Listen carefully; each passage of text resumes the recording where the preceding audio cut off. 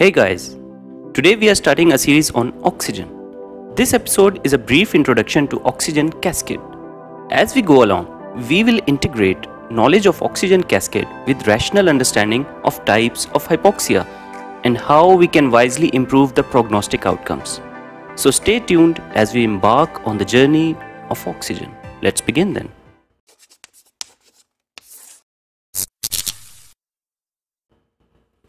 Oxygen travels down from atmosphere to mitochondria along the pressure gradient in 7 stages. From atmospheric air, oxygen moves into the airways until it reaches the alveoli, from where it is picked up by pulmonary capillaries lining the alveoli. From end capillaries, oxygen is pumped along the heart into arterial system, which ultimately carries the oxygen to target tissues. Ultimately, through the tissues, oxygen diffuses into cell cytoplasm and reaches the mitochondria or powerhouse of aerobic metabolism. The air we breathe is a mixture of gases containing 21% oxygen. As per Dalton's law, the total pressure of mixture of gases equals the sum of individual partial pressures, right? So at sea level, where the total pressure of air is 760 millimeters of mercury, 21% of 760 millimeters of mercury will be contributed by oxygen, right? So partial pressure of oxygen in air would be barometric pressure into 0.21 or 21%. So 760 multiplied by 0.21 equals 159 millimeters of mercury pressure of oxygen in dry sea level air, right? Upon entering airways, the process of humidification starts. The saturated vapor pressure of water vapor at 37 degrees Celsius of body temperature is 47 millimeters of mercury.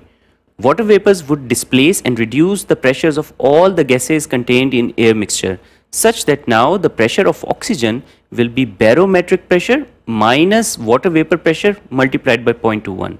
So the pressure of oxygen in humid gases in airways falls to a new value of 149 millimeters of mercury in stage 2. In stage 3 of cascade, the humid warm air has now reached the alveoli. Here, further reduction in oxygen pressures occurs due to dilution by carbon dioxide already waiting in alveoli to be washed out in expiratory phase of breath. Which brings us to the alveolar gas equation. The equation is same as we used in stage 2, except this time carbon dioxide level has to be subtracted from the initial formula. So PaO2 with capital A pointing towards alveolar pressure of oxygen is barometric pressure minus water vapor pressure multiplied by 0.21 minus arterial carbon dioxide pressures divided by respiratory quotient. So 149 minus normal arterial carbon dioxide level of 40 divided by respiratory quotient of 0.8 in normal cases. So 149 minus 50 equals 99 millimeters of mercury. So you see how oxygen is traveling down the pressure gradient from 159 to 99 millimeters of mercury as it reaches the alveolar level. Under normal conditions, the end capillaries devoid of oxygen take up maximum oxygen such that the alveolar and arterial oxygen pressures equalize to 99 millimeters of mercury. We will discuss the role of transit time in more detail in future. From the pulmonary capillaries, the oxygenated blood travels through pulmonary veins and into the left side of the heart. But before reaching the arterial system, a fraction of shunted oxygen-deprived blood mixes in, reducing the pressures of oxygen further. This is clinically judged by the famous AA gradient, or the gradient of oxygen pressure between alveolar and arterial blood. Normal value is 7 in young and 14 in old. So 99 minus 7 equals 92 millimeters of mercury as new oxygen pressure in arteries. The arteries now shift the oxygen to the tissue level with regional variations between different tissues like brain, skin, muscles. But overall average oxygen pressure in tissues is taken to be around 30 to 50 millimeters of mercury. From the tissues, oxygen enters into the cells through diffusion into the cytoplasm and finally reaching the mitochondria, where pressure of oxygen are around 1 to 10 millimeters of mercury. We will cover some important details on that in the future. Essentially, the oxygen cascade has two key processes that help transport oxygen from air to mitochondria. One, the mass convection process, and two, diffusion.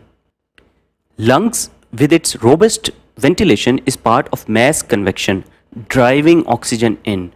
But at alveolar level, it's the diffusion that matters a lot.